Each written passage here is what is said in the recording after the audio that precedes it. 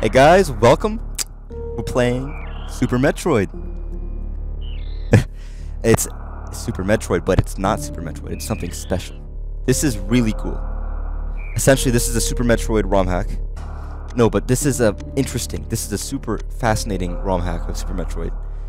Because it's not like they made a new story. It's not like they really changed the gameplay too much. Except they did. They changed the type of game. Essentially, they turned this into an arcade game. I'll show you what I mean when I start.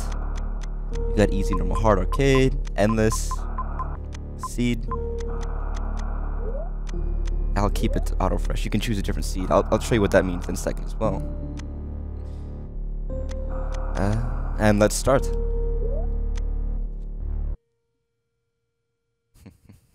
This will be fun. As you can see, we start off right on the ship. Simple, easy. This looks familiar, right? Everyone that ever played this knows what this looks like, right? Simple. This looks a bit different. What happens when you walk through here? You'll think, wait a second, this isn't the right location. Essentially, this game is now randomized. Every door you enter is actually any other door you enter in the game. You don't know where you're going to be exiting and entering. The goal of this is to basically last as long as you can going through the game. You'll go through some places, you'll get items, you're going to be fighting enemies. You know, every time you beat an enemy, you get points, or secret areas to get points. But it became an arcade game, where the point is get the highest score. And it's super cool, because, I mean, this has changed the... Jesus Christ, this is hard. This is not a very beginner-friendly area. I'm not good at Metroid. I don't know if you know this. I play Metroid, it's fun, but I'm not very good at it.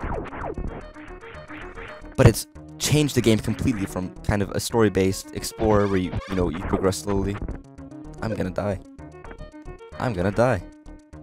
Just, Jesus, this is a really bad seed.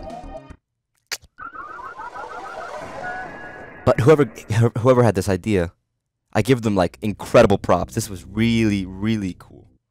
If you haven't played a Super Metroid game, if you haven't played this game before, it's fascinating. And it works super well. You don't really get stuck anywhere. They've modified it to where, pretty much everywhere you can get to at the point you can get to. It's fascinating. Obviously, this is some people's favorite Metroid game. The first Metroid game I ever played was Metroid Fusion, which I love dearly. Ooh, check it out. Missiles. I think they've randomized the music as well. Essentially, you'll enter a room and you have to go through it and beat it. Do whatever it takes, like defeating all the monsters, just getting to the next door.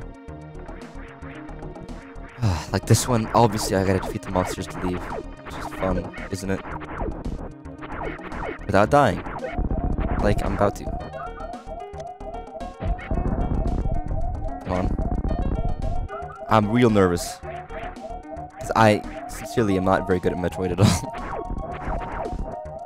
I've gotten very far in Super Metroid, but I've never actually beaten it. Mostly because I left on a trip or something, came back, and I didn't remember where I was. I didn't feel like restarting. Like half the games in my library. Sadness. Freak frack. Diddly dack, patty whack, Kit Kat, snick snack, quarterback, biofeedback, hashback. No, but this is delightful. Creator, I give props. Good shaking of your hands. What the fuck am I doing? Just ignore the bollocks of me screwing around and not knowing what I'm doing. But it's incredible. I've always wanted to do ROM hacks of games. And some people do the basics, where they just make a new story, or they expand on a character, or they, other stuff like that. And those are cool, if they're done well. But it's like reading a fan fiction. It could be well written, but it's not really what you want. This is just pure gameplay fun. It's like making a roguelike. You see the funny thing?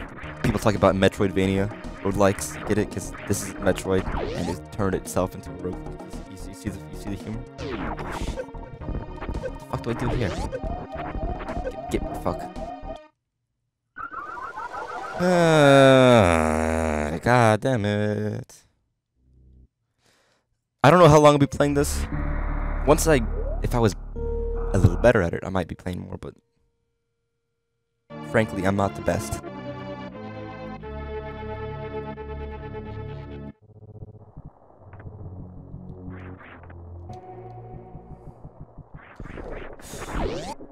I gotta say though, Super Metroid is a fantastic game if you haven't played it. It's super fun. I need to go back and finish it. What item is this? Also, I love this just because you can get items out of order. I'm not supposed to have these yet. But you know what? Who gives a shit? And I love seeing where you can go next. I also think this proves that the level design in this game is fantastic, because even if you can rearrange it, for the most part it still works as its own area. Everything still just works. There were very little modifications needed to be done to make this work. Ooh, I mean, obviously, except for the coding thing in the first place, but they didn't really need to modify how the levels looked or interacted. Obviously, oof, I'm in the water now.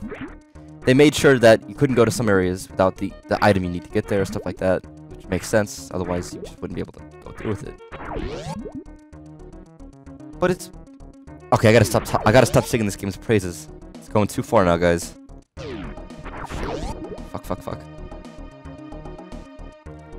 No, but my first Metroid game was Super Metroid, because you guys remember the Nintendo 3DS Ambassador program? You guys remember that, correct? Nintendo was great. They were like, oh my goodness. You know what? We're making a new console, but you know what? I think it stands on its own. You know, we don't need to make new games for it. I mean, come on. What, people want Butt Blaster 3? Oh, Metroid 5, the Return of Metroids. That's right. Link 2. Double Link, something stupid like that. Nah, we don't need to make any. Oh Jesus, do you see? I just got like 3 item rooms in a row. This is fantastic. No, but they were just like, well, you know, we don't need to make games. Let's just not have any games. That way, when people buy it early and they have nothing to play, they'll just be screwed, you know. So of course they did the ambassador thing, where if you got it early, they'll give you a bunch of free games. And that's how I got, you know, because they had all those Game Boy games, Game Boy Advance games. And of course, a part of that was Metroid Fusion, which was fantastic. Oh shit.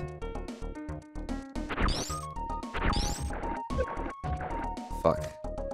But no, Metroid Fusion is a fantastic game. I don't really know the context too much in terms of how it relates to the rest of the story, because, well, you know, I haven't played all the games. I had Metroid 2, and I played like halfway through, went on a trip, and like forgot where I was, so I stopped playing. Well, another game I need to get back to. Obviously, Nintendo remade that with Metroid Returns, right? Space jump.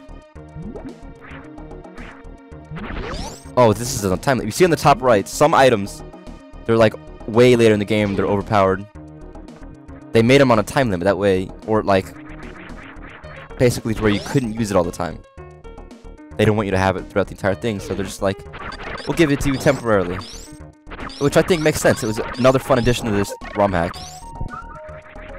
So you don't just like completely defeat the game. I think it's cool. I appreciate what this guy's done. He's done a lot of things to make the game balanced and fun. No, but I thought the Ambassador program was actually really cool for me, just because it gave me it made me mentally disabled. No, it made me have access to a lot of games that I hadn't played before, or you know, play games I wanted to play, but without it, I would have needed to fuck. I would have needed to fuck really, really hard, you know. But I was a little kid, so I couldn't do that. Instead, I needed to find the actual cartridges and, you know, play them, and those are hard, and some of those are expensive. My video game collection is getting bigger, and that's why Jesus Christ.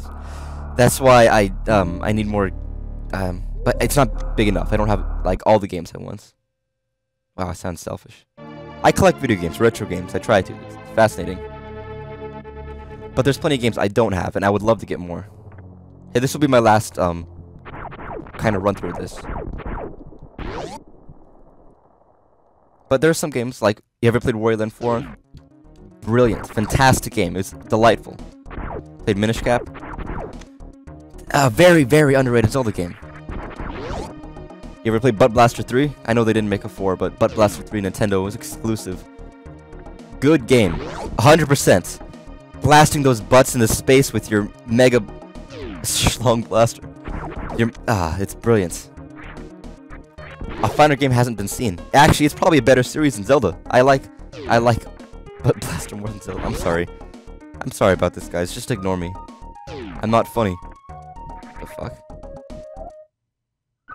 I don't know how I died. But I did.